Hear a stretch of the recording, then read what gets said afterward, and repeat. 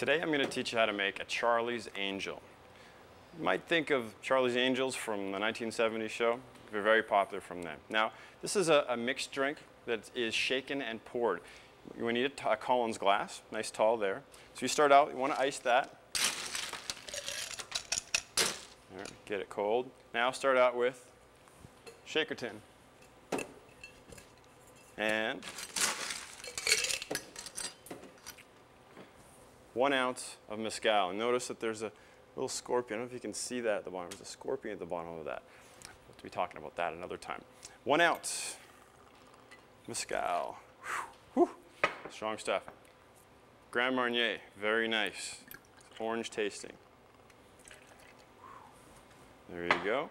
Now I want to have about 2 ounces or so of the orange juice. All right. And about 2 ounces of grapefruit juice, the same. All right. Now, if you have orange bitters, you can also use them. They're pretty hard to come by, so if you have them, they're great. If not, no problem. All right.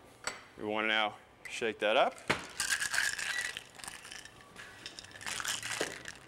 If you have a friend, it's always good to ask them to have a little bit of help.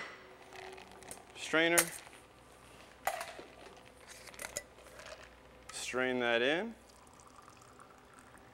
Now you notice that isn't quite to the top. That's perfect, because you want to float about 1 ounce or 2 of soda on the top. There you go. Garnish with a lime. Squeeze it. Rim it. Throw it in. Just kidding. And finish with a straw. A little stir. Nice little fizzy drink. I think you're going to like that. Remember, driving is the one thing that doesn't mix with alcohol. So go have a great time, and we'll see you next show.